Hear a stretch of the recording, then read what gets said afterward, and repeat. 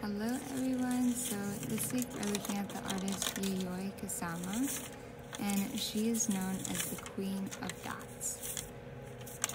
This week we're using dots to help show form, making these shapes look 3D. We're starting off with a border. She frames her paintings using a border. It's her own unique way of framing her artwork, so we're going to do the same thing with ours. Her frames and her artwork are really colorful and funky, so you can kind of have a lot of fun with the frame, making sure there's lots of shapes, patterns, colors.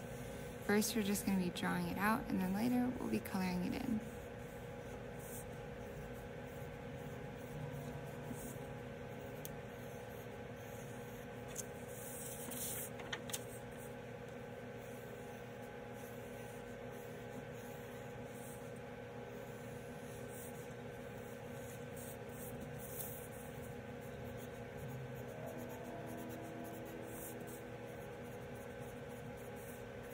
Adding a couple more details here. Your guys' frames can look however you'd like. I showed some examples in the beginning here if you want to look back at any of those. Some of them had zigzags. So now I'm getting into drawing organic shapes. So her artwork has a lot of organic shapes, which means shapes that don't have names. She does some layering. So if I want to show some layering, I'll make sure that the piece that's in front doesn't have any pencil lines going through it, so that's why I erase those two lines.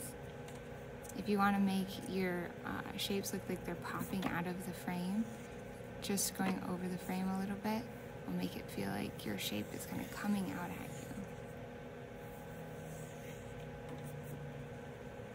you.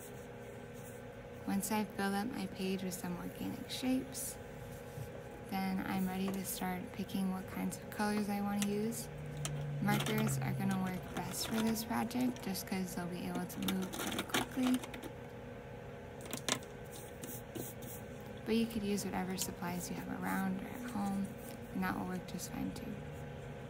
So I'm starting in the middle with my big dots. Things that are closer to us are bigger. Things that are farther away get smaller. So by having the big dots in the middle, it looks like these shapes are kind of coming at us. So then I'm just rounding those with medium size, and they get smaller and smaller as they move towards that edge. Then lastly, I'm doing a dotted line, so I'm just lightly tapping my marker so I can get these really teeny tiny dots, and then I'll add a couple just on the inside to help blend it in. And then that is my shape. I'll look at it afterwards to see if there's anything that I need to do. If I need to make some dots a little bit bigger, I can do that. If you need to combine some dots, you could do that too. So now I'm using my medium dots.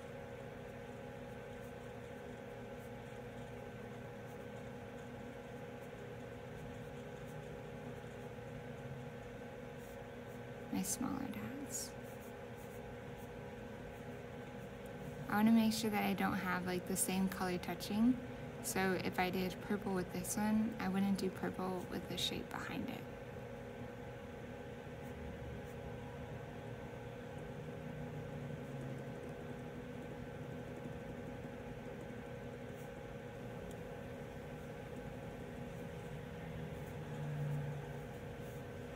So I'm changing some dots, making them a little bigger.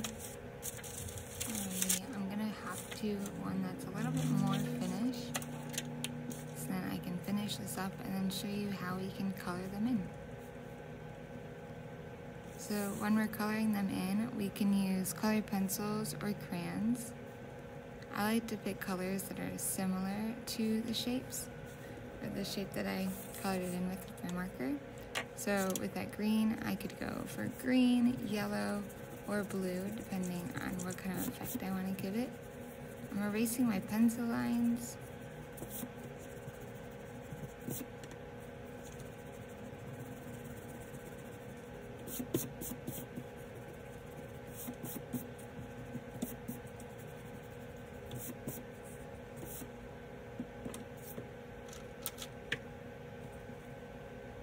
So I'm going in with the yellow over the green.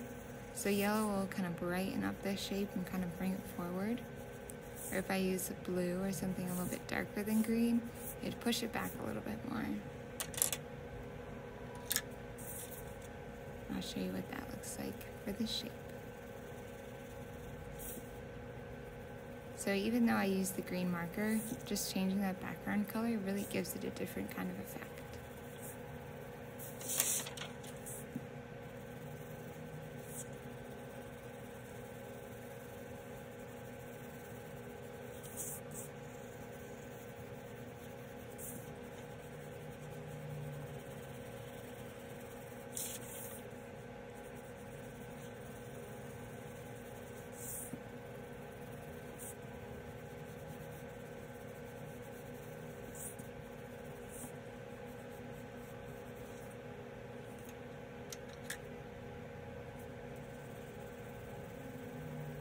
I'm going over the orange with this orange so we could see what that would look like if I use the same color.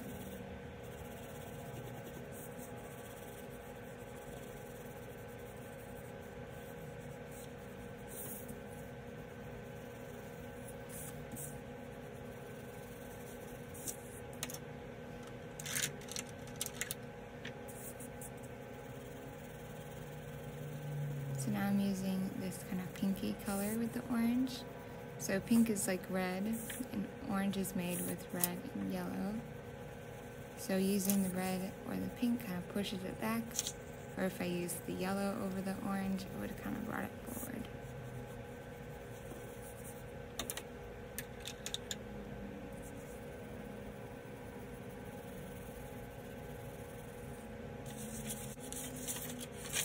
So once your shapes are all colored in, you can start coloring in that border. I use a combination of markers and colored pencils for my border, but you can choose to use whatever supplies you have available. I think markers make it look really bright and vibrant like the shapes, so that's why I chose to go with that. Now I'm adding in a little bit of a background. I thought it would be interesting to do kind of like a swirl, but I'm pretty much just kind of circling the whole piece. Kind of lose track of where it is, but once I start coloring it in, it's a lot easier to figure out where I am.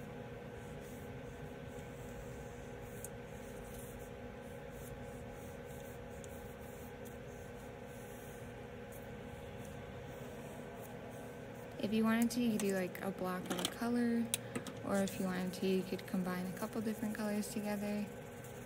Right now I'm just kind of lightening up my pencil lines because I knew I wanted to use a light colored marker. So now you can kind of see, now that I'm coloring it in, it's going to be every other line is going to be colored in. But you guys can come up with your own background. It's up to you what kind of background you want to have.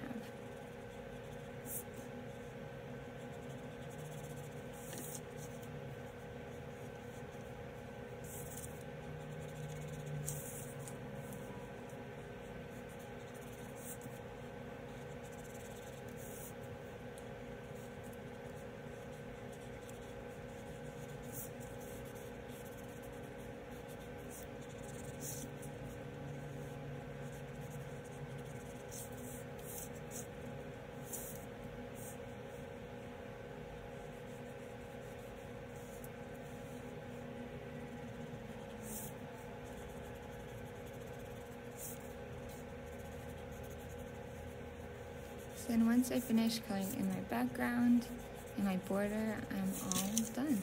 And that is our Yayoi Kusama inspired drawings. I hope you guys had fun making these. I know I did. Here's a few more examples. Different borders, different sizes, different backgrounds, shapes. Have a great day, guys. I'll see you next time. Bye.